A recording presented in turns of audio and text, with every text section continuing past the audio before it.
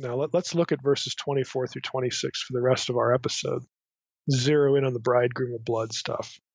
I'm going to read the verses again. At a lodging place on the way, the Lord met him and sought to put him to death. Then Zipporah took a flint and cut off her son's foreskin. Okay. Cut off her son's foreskin and touched Moses' feet with it and said, "Surely you are a bridegroom of blood to me." So he let him alone. It was then that she said, "A bridegroom of blood," because of the circumcision. Now I have, back in 2011, so this is 7 years ago, I had blogged about this. I had mentioned that in the last time. What I'm going to give you here, again, I think is just worded better than what was back on the blog. So I've actually swapped some of this discussion in. I more or less wanted to write this out for the sake of the blog, because there were some things in there that I thought were just not clear, not sufficiently clear. So I've tried to dress that up a little bit. So I'm telling you that here on the podcast. But what we're going to hear now again is essentially, you could have read it before already, on the blog. But I think the wording is better here. I just took a little more time to, for the sake of clarity, to try to dress things up. The issues are, again, as we look at verses 24 through 26, what are the things we need to think about? Well, there's what in the world is up with placing the foreskin at Moses' feet. It's kind of odd that God would want to kill Moses, especially on the heels of calling him and then making a concession for him with the Aaronic priesthood, and then reminding him that you need to go to Egypt while he's in Midian. Again, it would have to be something that's pretty significant, for Moses as the person God wants to lead his people, for God to just get this angry and consider killing him. The other issue is that, as we're going to see, there are certain ambiguities in these three verses in the text, specifically what certain verbs refer to and who the actors are precisely in the scene. Because I can tell you right now, the ESV has made, and every translation does this isn't a slap on the ESV. The ESV translator has inserted names and nouns in places in verses 24 through 26 where in the Hebrew text there are only pronouns, he and his and him. Okay, the translator has done that to try to make the content of these verses comprehensible. But we need to talk about that, because knowing that certain things are ambiguous in the Hebrew text, like what does the pronoun refer to when it says his or him? Is it Moses' son or Moses? Again, which they're both masculine. So which one does the masculine pronoun refer to? You have to make an educated or an interpretive guess. You have to land somewhere in interpretation, and the translation, of course, is going to land somewhere to try to steer us through. But sometimes the choices that translators make are good. Sometimes they're not so good. Sometimes they help. Sometimes they muddy the waters even more. But we need to think about all of these things. So let's try to approach the stuff we need to think about. Really, I guess, two trajectories here. So first, who is it that the Lord wanted to kill?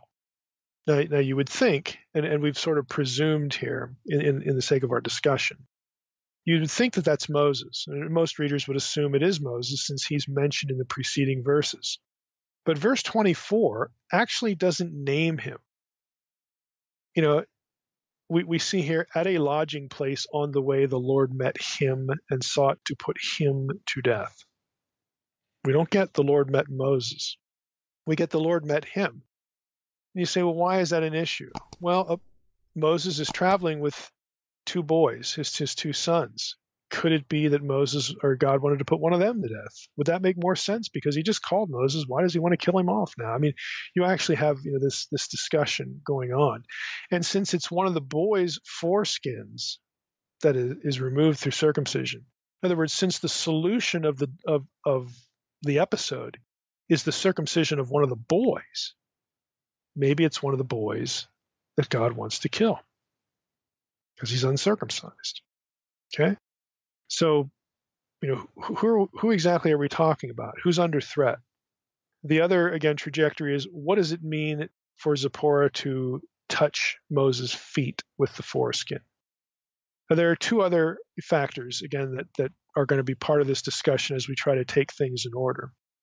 Again, Zipporah knows what to do. She's familiar with circumcision, obviously. She knows that it should be done, and she knows how to do it. She knows how it's done. So that is going to become a factor in interpretation as well. So we've got ambiguities in there. We've got some things we can assume about Zipporah, who is a Midianite woman. Again, and think of the Kenites. The Kenites should be familiar with the worship of Yahweh. And part of the worship of Yahweh, whether they're the the quote unquote forgotten or lesser line, the non-elect line from Abraham, they still know about circumcision. Okay, so there's something going on there. Zipporah knows it's important. She knows what to do. She knows how to solve the problem. She knows what the problem is, and she takes care of business. And the way she takes care of business is circumcising her son. So we've got that much. Is the son the one under the threat? What about this touching the feet thing? Again, that's what we've, as we proceed, those are the questions we need to answer. So let's take things in order. With whom was God angry and why? Now, I would say it seems best to conclude that God is angry with Moses and not his son, Gershom. Since Moses is the major character in the wider context, and Gershom is known only from Exodus 2:22 at this point, he has nothing to do with the story. So despite the fact that it's the circumcision of the child that fixes the problem, or is it? Okay, or is it? Is God's anger pacified just by circumcising the boy, or is more needed? Yeah, we'll get back to that point. But if there's more needed, then it's not. We can't necessarily conclude that just because the boy is circumcised that he's the problem. So I think that Moses is the one under threat here. That just makes more sense. Scholars have noted that Moses is the center of Yahweh's attention everywhere else in the story, even in the digressions about Aaron. It's still really about Moses and how to deal with his resistance, his unbelief, his uncertainty, his really in some, I think you could call it rebellion in some sense as well. So that much seems clear. I mean, it's a better option. But of course, that the question of why God is angry with him is still on the table. So I would say the answer to that question has to be inferred from two considerations. One, the Israelites born in Egypt had been circumcised, okay, although this might still be a problem.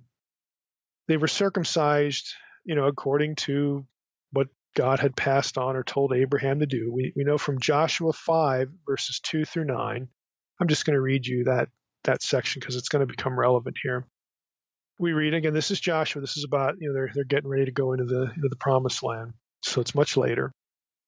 At that time, the Lord said to Joshua, "Make flint knives and circumcise the sons of Israel a second time."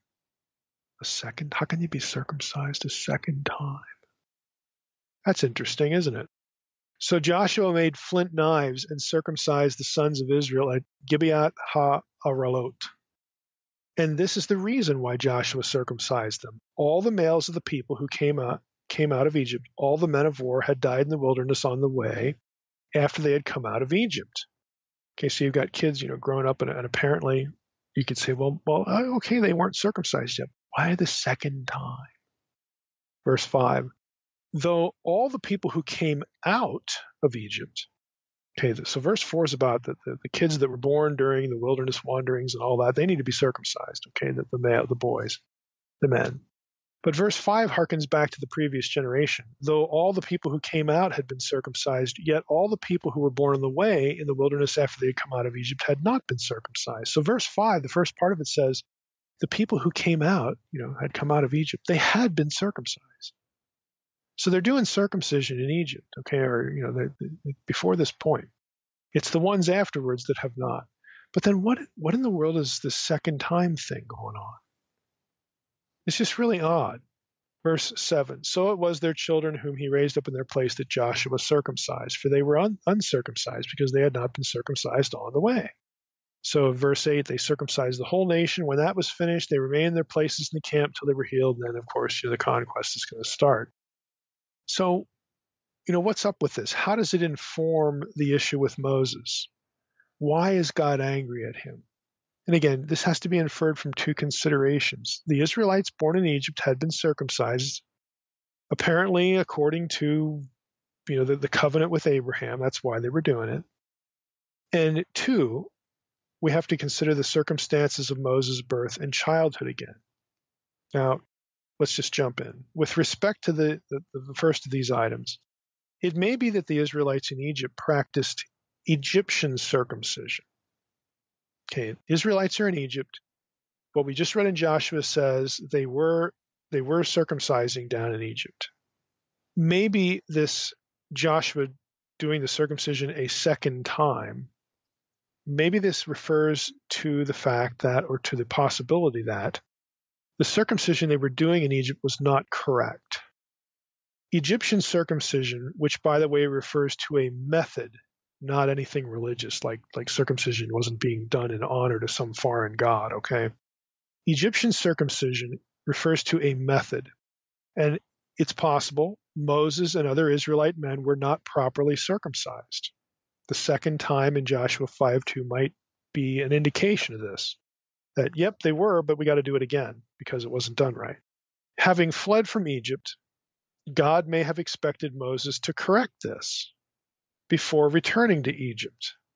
Because Moses is the representative now of Israel. He is the leader of Israel, whether he wants to be or not, he is. Aaron's going to again take up the slack, obviously. But Moses is the key figure here, and God might be angry with him because he has been circumcised incorrectly and never took care of the problem. Now, that's an argument from silence, but any other explanation is as well. So this is what we're dealing with here. Let me just rabbit trail a little bit about the circumcision thing in Egypt. Archaeologists and Egyptologists know that circumcision was practiced in Egypt by the Egyptians. However, Egyptian circumcision did not remove the foreskin. That's how it's possible you could be circumcised again, all right, if it wasn't done properly. Egyptian circumcision did not remove the foreskin. Rather, the foreskin was just split. It was left there, but it was split. For this reason, any Israelite born in Egypt who happened to be circumcised in this way had not been circumcised in a manner acceptable to God's covenant. Those who take this trajectory as an explanation for God's anger would suggest that Egyptian circumcision is what's hinted at in Joshua 5:2, again about the second time, but also Joshua 5:9, which reads, "And the Lord said to Joshua, today I have rolled away the reproach from Egypt from you." The reproach from Egypt might be their bondage and slavery because they're going to go into the land now and have their own land. I get that. But there are some who say that the issue with circumcising them the second time is correcting this Egyptian method. And maybe that is the reproach of Egypt. We're fixing that problem now by having everybody, both the men who came out of Egypt that are still around, and then the second generation that was born on the way in the wilderness wanderings. They're both circumcised properly now, both groups. So maybe that's what the reproach of Egypt refers to. Again, it's possible. So again, given this set of circumstances, the ceremony in Joshua 5 would be a second circumcision for some and a first circumcision for the males born in the wilderness wanderings. And Joshua 5:2 is really what this view hangs on, this reference to the second time. So that's one way to look at this. Since other Israelite males were circumcised prior to the conquest, again prior to Joshua 5:2-9 at Gilgal, and some a second time, it is reasonable to assume, again, since they had to do this, since they had to fix this, first generation and second generation, it's reasonable to assume that Moses had never been circumcised, or that he was circumcised according to Egyptian custom. The narrative of Moses' birth and childhood never states that his parents, like his Israelite parents, had him circumcised. Had the boy been marked by Hebrew circumcision, maybe his life would have been in danger in Pharaoh's household. Who knows? We can only speculate whether Pharaoh's daughter had him circumcised in the Egyptian manner after he entered her household. In either scenario, whether Pharaoh's daughter had this done according to the Egyptian custom, or whether his Israelite parents just didn't do it, again, thinking that, well, when the baby's discovered, if they see it's an Israelite male, they might kill him because that's what Pharaoh ordered. Okay, either scenario means that Moses did not bear the covenant sign, and that is why God is angry. Now, in his Exodus commentary, this is in the Word Biblical Commentary series, Durham notes this material. This is his discussion over all this. So it's not just Mike here, okay? Durham is going to he's going to cite an article by Jack Sasson. It's Sasson. So here we go. The quote is this: Sasson has pointed out convincingly that Egyptian circumcision was not only performed on adults, but was, by comparison with Hebrew circumcision, merely a partial circumcision. Indeed, he contends that circumcision may well have come to Egypt from North Syria, where it was practiced early in the 3rd millennium BC. For whatever reasons, the compiler, who set verses 24 through 26 in their present context, had apparently reached a conclusion confirmed by these facts. Perhaps he combined the abnormal circumstances by which the infant Moses had been hidden away at birth with some knowledge of the Egyptian practice and even a belief that the circumcision of infant boys was a late development in Israel's life. Quite possibly, he too was searching for some reason for Yahweh's serious encounter. Whatever the case, he clearly believed that Moses was uncircumcised and that Yahweh determined to stop him en route to Egypt for that reason. That's the end of the Durham quote. So again, this isn't Mike just sort of speculating. I mean, this is an explanation for why God is angry that other scholars, have come up with, and again, just trying to overview the basis for it. Another angle, again with this, let's just go back to Moses' childhood here. Another angle is that it's possible Moses' mother would not have had him circumcised again because of the edict. I want to say a little bit more about that. Again, the rationale in that case would have been that, maybe an Egyptian who discovers the boy will see him uncircumcised and have mercy on him or something like that. But see, there's a problem with that. Pharaoh's daughter knew immediately that the baby was a Hebrew. So the question is, how did she know? Now, it doesn't have to be because he was circumcised. It could be something as simple as, well, why would anybody else put their kid in a basket and set him afloat in the Nile? It's got to be a Hebrew kid. In the movie, it has him with a Hebrew blanket or something. Just Ten Commandments movie doesn't get into all this stuff. So it doesn't have to, the fact that Pharaoh's daughter recognizes this as a Hebrew boy doesn't mean that the Hebrew boy was circumcised. He may not have been. Even if he was, again, there's no sense in avoiding the circumcision, you would think, because, she's trusting God or whatever. I think the chances are really good. I think that, if the Israelite parents of Moses had him circumcised, then there's no need for, the secondary Egyptian circumcision, which again did not remove the foreskin. So I think the best bet here is, again, it's all a guess. This is all speculation. I think the best bet is that Moses arrived in Pharaoh's household uncircumcised. Pharaoh's daughter had him circumcised according to the Egyptian custom, which was a partial circumcision, and that was never corrected when Moses fled Egypt and went into Midian. And he's not thinking about Yahweh at all. He's thinking about, I got to get out of Egypt and basically stay alive and have a nice home here. But God calls him at the burning bush incident. And again, we're not told, they don't have a conversation about circumcision, but apparently God is thinking, do the math, Moses. You're in Midian. They worship Yahweh here. I'm Yahweh. I'm calling you to go to Egypt. You might want to bear the sign of the covenant people if you're leading the covenant people. But apparently that either that doesn't occur to Moses, or he says, I don't, well, that's going to hurt. It's entirely consistent with Moses' character here. That's going to hurt. And I don't want to go anyway, and so he goes back to Midian. He doesn't talk to Jethro right away. God has to remind him, you're supposed to go to Egypt. Okay, and God even, look, everybody who wanted you dead is dead now, let's get the show on the road here. And Moses does. He moves. They go on their way and they stop at Sinai. They meet, they're going to do all that. But when he leaves Midian and this is my view, when he leaves Midian, he's on the way to Sinai. This is before they've met Aaron. God gets angry because he has not taken care of the covenant sign of proper circumcision. Okay, this is how I would reconstruct things here. I think this is probably the best sort of scenario that we can garner and put together. Again, using some inference, using our imagination a little bit to infer some things about why God would have been angry and how the itinerary works. Now, the reason why I think this event happens before they meet Aaron is because Aaron is a priest. He's a Levite.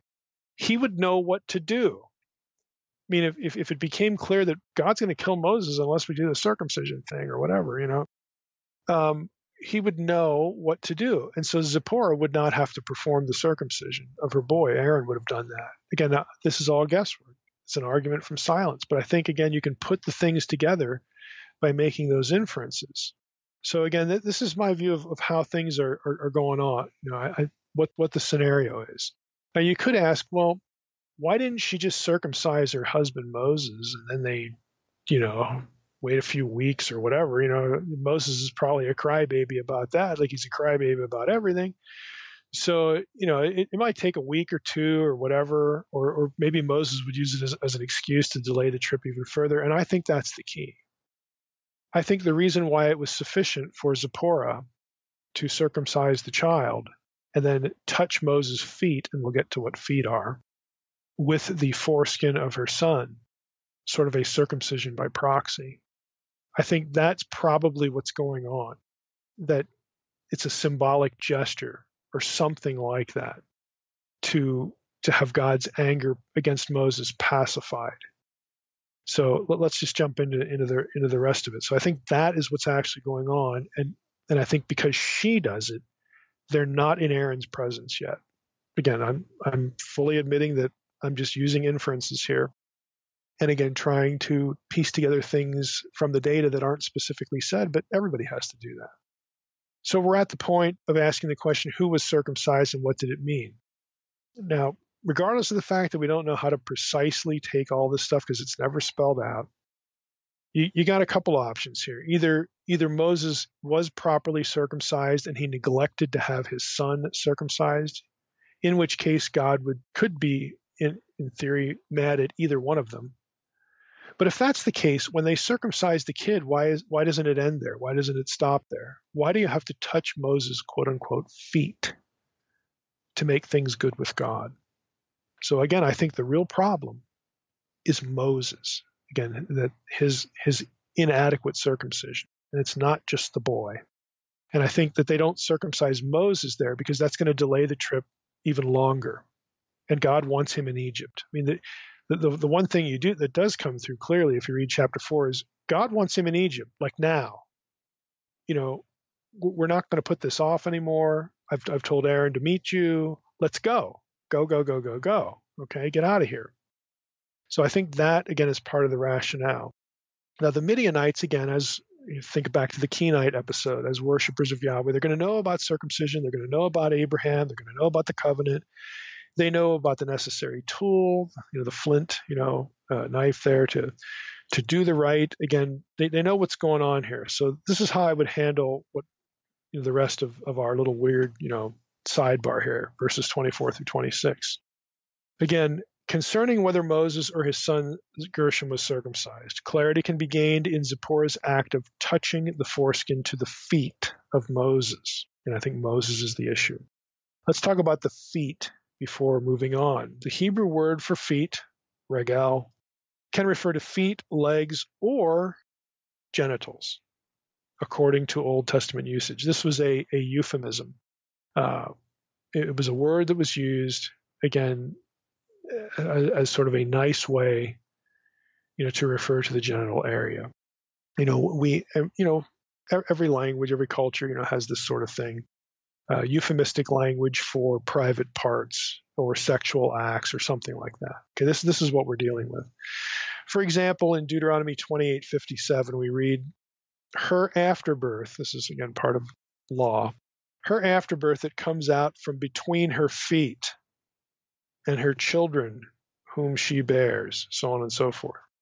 Well, the afterbirth doesn't really come out between your feet. I mean, you can, well, yeah, the legs are apart, and I was there at the birth of my kid, and the afterbirth, the feet were there too.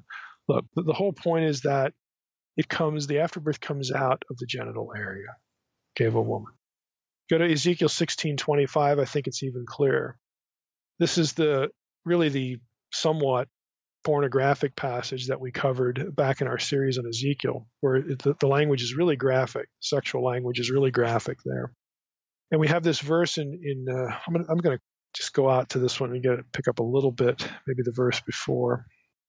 I'll start in verse 23. So Judah is being compared to a whore, okay, a prostitute, prostituting herself with other nations, other gods, committing spiritual adultery, all this kind of stuff. Adultery and sexual whoredom were used as metaphors for spiritual unfaithfulness. So we read in verse 23, after all your wickedness, woe, woe to you, declares the Lord God. You built yourself a vaulted chamber, built yourself a bedroom there, set up a bed, and made yourself a lofty place in every square. You're looking for clients at every street corner. At the head of every street, you built your lofty place and made your beauty an abomination, offering yourself to any passerby and multiplying your whoredom, or your whoring. Now, ESV's offering yourself is literally in the Hebrew spreading your regel, spreading your feet. Again, it's exposing your genitals, spreading your legs. Okay, I mean that we get the idea. You're not, the woman in Ezekiel 16 who does this doesn't want some man to come by and touch her feet, like her real feet with toes. Okay, that's not what's going on there. This is euphemistic language again for the sexual, genital area. You get the same thing with Ruth 3 and 4. Again, Naomi tells Ruth, when Boaz lies down, observe the place where he lies, then go and uncover his feet and lie down. He will tell you what to do. This is when Ruth wants to, and she gets the message across pretty well. She uncovers his genital area. I mean, they're wearing these long skirt things. She just flips it open. They don't have underwear, folks, in the Bible days, okay?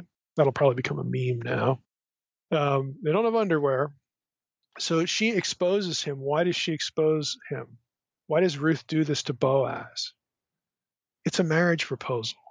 I want you to marry me. I want to have your children. You need to redeem me. We're related. It's the law of the kinsman redeemer. She wants him to take her in, and become his wife. And then we get the whole thing about, well, there's somebody that's in line ahead of me, and got to take care of that kinsman thing according to the laws of Deuteronomy, blah, blah, blah, blah, blah. I mean, there's nothing sexual, as far as intercourse that happens in the Ruth scene, because that would have been a violation of the kinsman law. And Boaz doesn't do that. They go through the legal procedure before he can marry her. But she makes her intent, her wish, very obvious. She exposes him and then lays down. And it's like, okay, message understood. They have the conversation about what to do next. But again, the whole point is here, the reference to the feet is the genital area. Now, Durham, again, notes this. This isn't just Mike, going to crazy town here. This is common, Old Testament scholarship. This is nothing new. You'd find this in serious commentaries written by various people. Again, Durham thinks this makes good, again, contextual sense as far as Exodus chapter 4, verses 24 through 26, when, put it this way, the act of touching the foreskin of Moses' son, okay, Zipporah performs the circumcision, takes the foreskin, and touches Moses' feet. The act of touching the foreskin to the feet, i.e. Moses' own genital area, the touching part is not part of normal circumcision. You don't read that as part of a procedure for circumcision, so there's some special circumstance. And of course, the circumstance is that Moses' own circumcision is not adequate. He has to be approved. He has to be sort of looped into the covenant relationship by proxy. He has to have this taken care of, like now, and then get to Egypt, like now. So it consequently only makes sense if Zipporah has circumcised her son, Gershom, and then symbolically transferred the circumcision to Moses by taking the foreskin and touching Moses' genitals with it. Under the circumstances, Moses would have been incapacitated had they done this to him, had they circumcised him, and they were already on the way to Egypt. So apparently, if you read again through verse 26, God was satisfied by the ritual act, and Zipporah had saved her husband's life. I mean, that's what's going on here. In regard to the phrase bridegroom of blood, the phrase is obviously associated with the marital relationship. Okay, the word bridegroom there. So why use the term, and what's the bridegroom of blood? I mean, what's the significance of the phrase? Moses' status as a bridegroom must, of course, have some importance here. And Durham, I'll just read from Durham here. Durham says, Zipporah, the only person available to perform the rite, and again, I agree with that because I don't think they've met Aaron yet, seizes the mandatory flint cutting tool and circumcises not Moses, who would have been temporarily incapacitated by the surgery, at a crucial time when he could no longer delay his journey. So she circumcises her son. For the child, who was not to make the journey to Egypt in any case, the effects of the circumcision would be less problematic. To transfer the effect of the rite, Zipporah touched the severed foreskin of her son to the genitals of Moses, intoning as she did so the ancient formula, recalling circumcision as a premarital rite. For a bridegroom of blood you are to me. This ancient phrase, as Mitchell has demonstrated, it was a phrase of marital relationship. Now, in other words, let me try to decipher some of that. Circumcision was a premarital ritual, obviously performed on a male infant, well before the boy is going to get married. As the sign of the covenant, circumcision identified men as Israelite for the sake of Israelite women, because they were only supposed to marry fellow Israelites. So when you got your man there, it's your honeymoon night, okay, the fact that he's circumcised is important because then you're marrying within the covenant bounds. This is why circumcision is, one of its meanings is, again, has to do with marriage, that the marriage is legit, okay, it's within, again, the Israelite community.